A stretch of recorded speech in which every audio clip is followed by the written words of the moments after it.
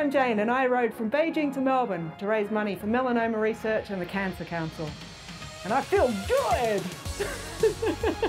My dear friend lost a 2.5-year battle against the disease. This gave me the opportunity to be proactive, to do something, an opportunity to honour his memory and hopefully make a difference. Without a doubt, it is the single best thing I've done in my life. I lost Mum a year and a bit ago, just before her birthday, and Sarah and I said, we've got to do something for Mum and honour her memory. She would have liked that. She would have had a giggle seeing us idiots. Some people would walk in and just walk back out and thinking, have they got the right shop?